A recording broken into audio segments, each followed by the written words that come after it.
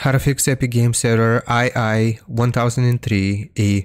So here what we want to do is just close out of Epic Games, open up our computer's search engine, and just search for run. The fix is super simple. Just click on run here, and we want to type this out. So type percentage local app data and another percentage sign here.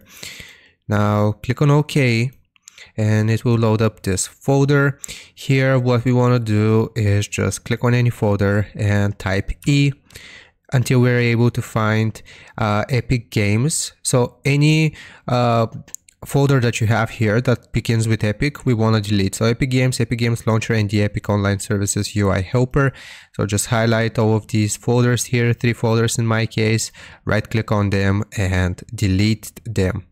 So after you have deleted these 3 folders, just restart your PC and this will fix the error for you.